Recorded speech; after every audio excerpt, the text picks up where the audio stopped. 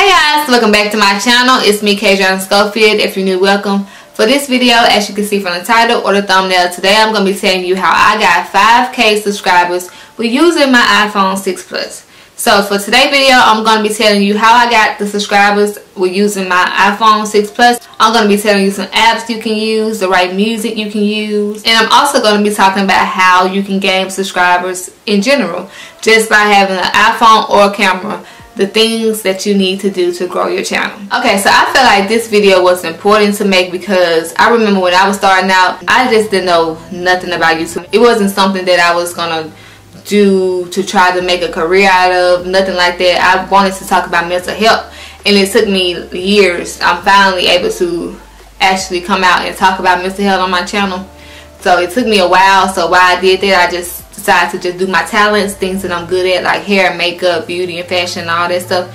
So when I first started out, I didn't have nobody to ask. I remember it was one girl that I knew that was doing YouTube before me, and I asked her, like, can she give me some advice?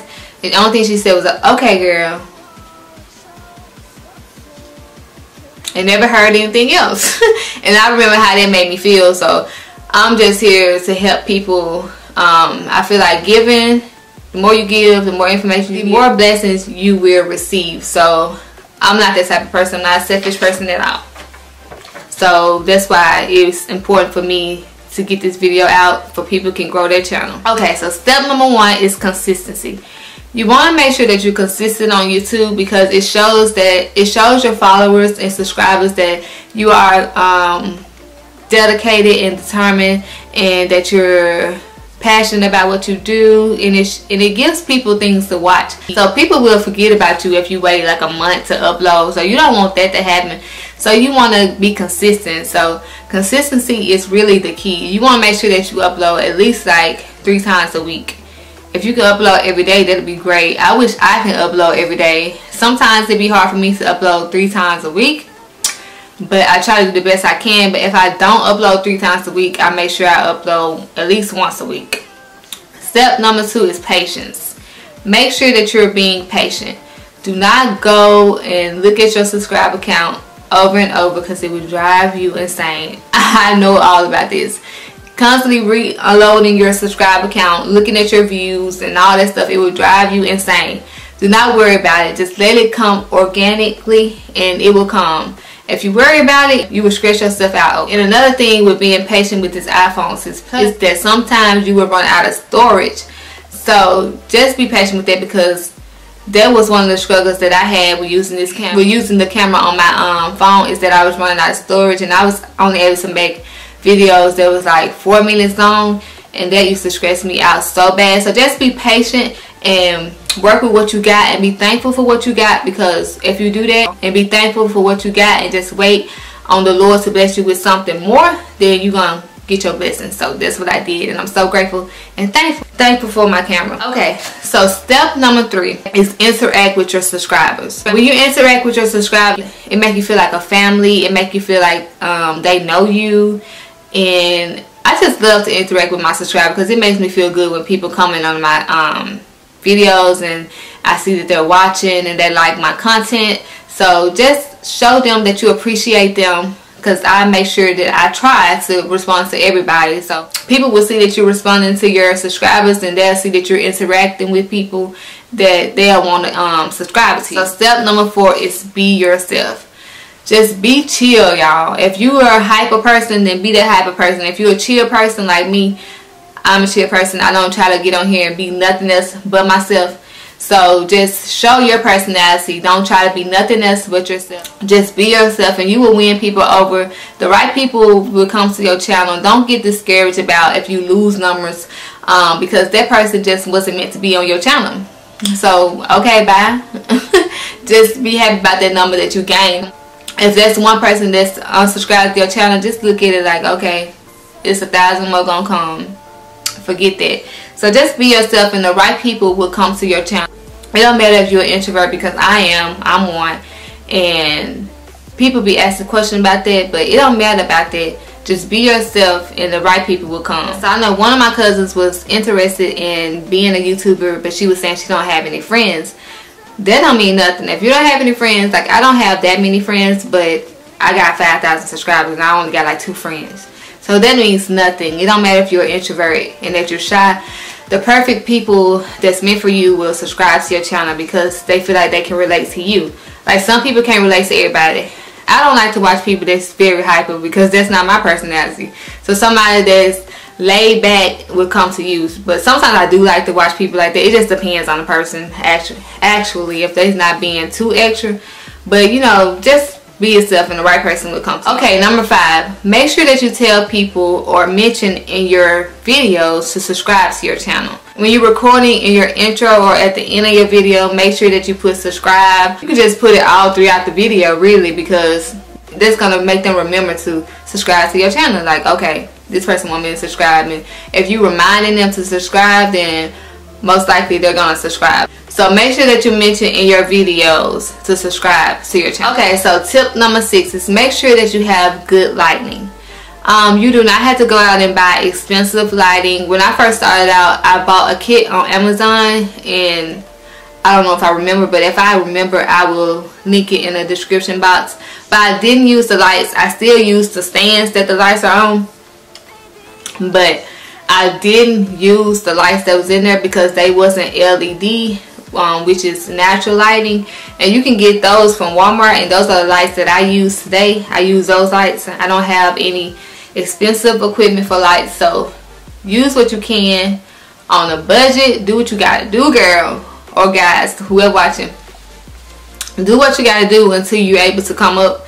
So I'm still using Walmart lights, and they work just as good to me. Like I still got good lighting. So I think they were like $9 for like 3 lights. So yeah.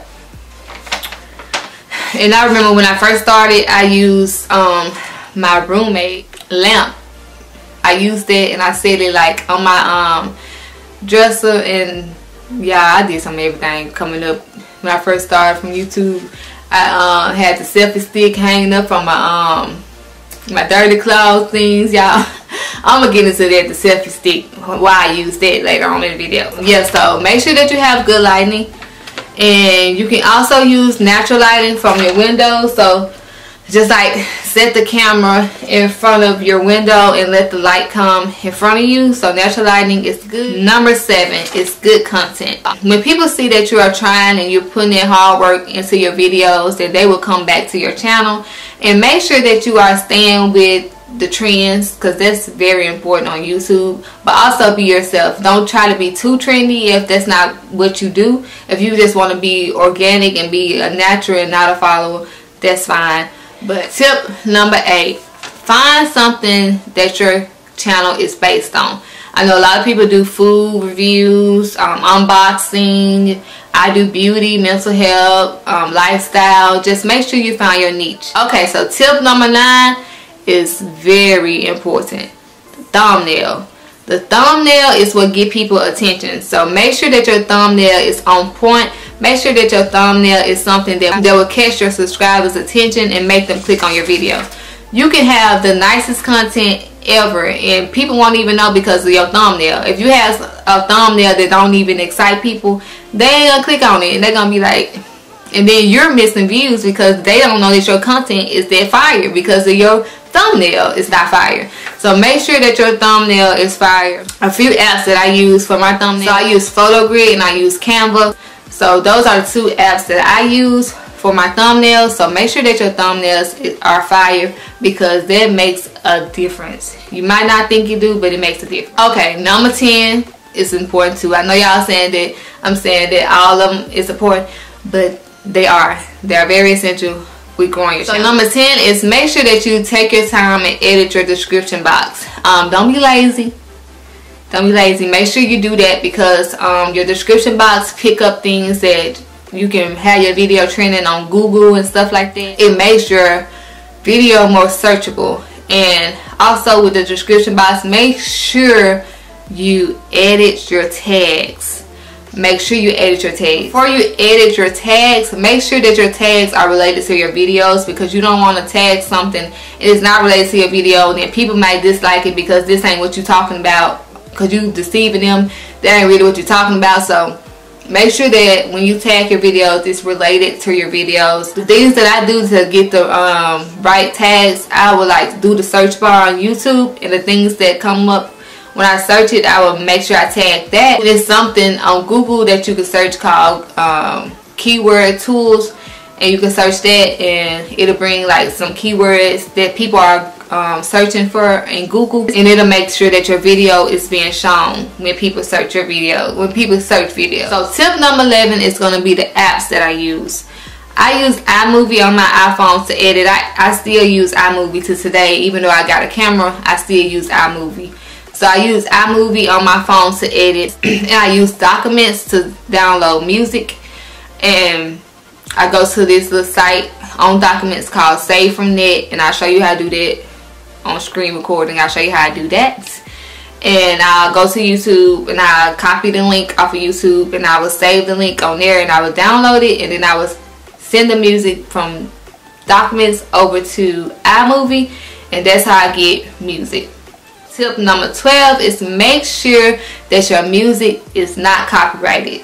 It's a website, well, not website, it's a page on YouTube called Non-Copyrighted Sounds, and that's what I use. So I make sure I use their music off of non-copyrighted sounds, because I don't have time to be getting copyright strikes, and when you copyright somebody's music, you ain't getting no money. You can't monetize your videos. So even though you might be at a point that you can't monetize your videos, you'll be able to monetize them later.